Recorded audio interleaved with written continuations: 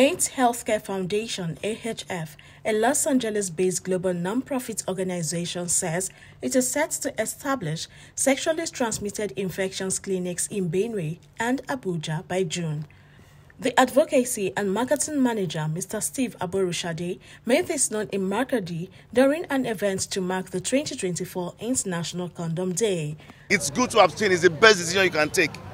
But for a majority of young people, that's a tall dream, it's a tall order. So if you know you cannot abstain from sex, then you must use condom. And it's important. And we should stop denying the reality. Our young people are really having sex. That's the reality. So what we need to do is to empower them.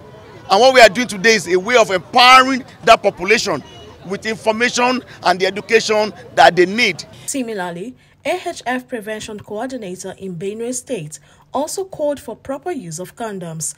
When you use condom properly and consistently, it reduces the chances of you contacting some of these infections, including HIV. In her remarks, the Commissioner for Women Affairs, Mrs. Ann Itodo, appreciated the foundation for organizing the program. The ministry is also solidly behind this body in making sure that youths are aware of this advocacy, so that we will start losing our youth in the name of infections, HIV and STI infections.